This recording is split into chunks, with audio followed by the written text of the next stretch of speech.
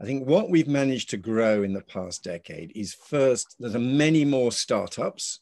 There's much more innovative activity growing with new enterprises. And that's partly because we've been able to create vehicles like Seraphim, the VC fund. And if I may say so, I also created a network of catapults, and the satellite applications catapult is one of the successes and brings together public money and private money. We've got innovative startups and some funding for them.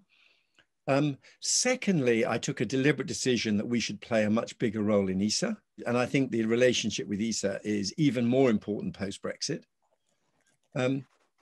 Thirdly, I would put on the list that the established British doctrine had been that we didn't do manned missions.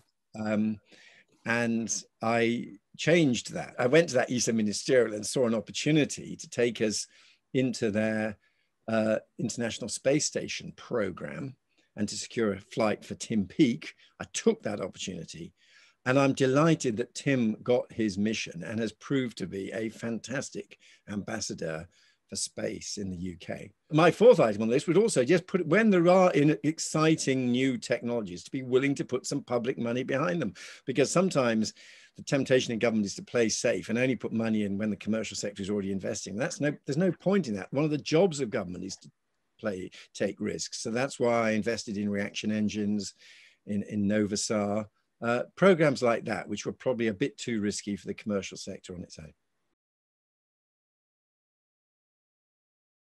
We have now got a lot of exciting startups and small enterprises. I would like to see us growing significant new British space companies. And that involves the scale-up challenge.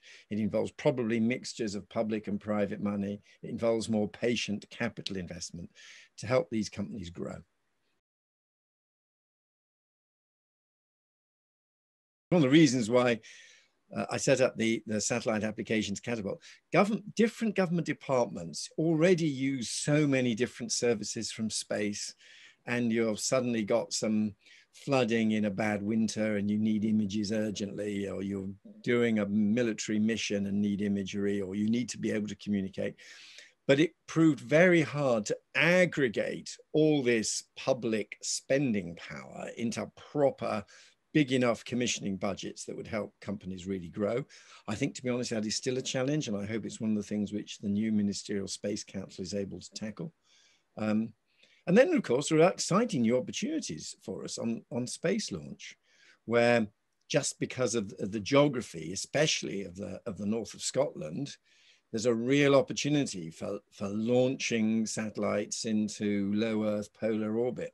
And I really want us to seize that opportunity. One of my final statements as minister way back 5 years ago was that I really wanted to see Britain develop its own space launch capability. I hope now the sector is more self-confident and is more ambitious.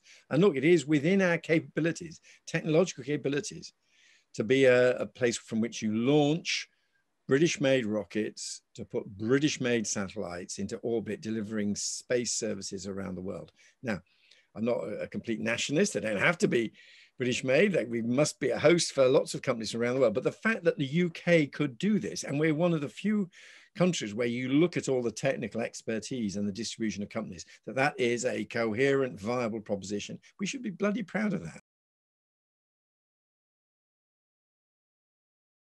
We are taking steps to promote autonomous vehicles. That's one of the key roles of LEO constellations in delivering services and connectivity for them. There's the endless frustration of people who can't access fast broadband in remote rural areas. One of the advantages of the new LEO constellations is the latency problem largely disappears. So yeah, one can see satellites being key to delivering a whole range of services. People understand technology is moving so fast and is so powerful that innovations in technology are part of the solution to a wide range of policy problems, and often space is a key element in that. We can see Elon Musk and SpaceX doing that. We can see Jeff Bezos doing it. And it so happened that we'd got headquartered in the UK, in London, in OneWeb, the other big Western company that had a LEO constellation. And given it was here and was UK headquartered, seeing it lost from the UK just at the point when everyone was beginning to understand the significance of LEO, because of its Chapter 11 bankruptcy, which in turn was delivered by the problems of SoftBank, not by an inherent problem in the company, but because of SoftBank, its funder was in difficulties. I thought it would have been a tragedy if we'd lost OneWeb in those circumstances. There's a lot of international interest in OneWeb. It's also an opportunity to drive the development of space technology in the UK and promote a wide range of companies in a space sector supply chain. So I think it's a great opportunity for us. I must congratulate the Catapult. The Catapult was crucial in giving some of the technical information about what was possible.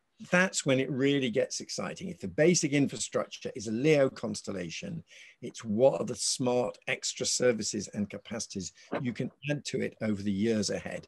But unless you're in the game with a constellation, with the rights to the bandwidth, you're not going to be able to do that.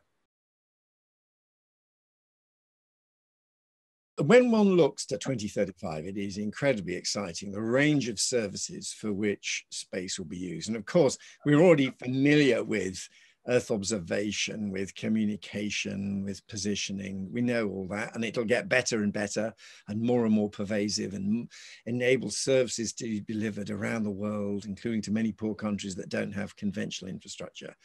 But I think increasingly things like manufacturing in space, we may well find that there's more and more very sophisticated products that can be that being manufactured in conditions of micro or zero gravity improves the efficiency of the process. I'm no scientist, but some of the people on the biology, life sciences side say that there's really interesting experiments in growing cells up in the space station and in other ways. And it may be that, again, microgravity makes that more possible.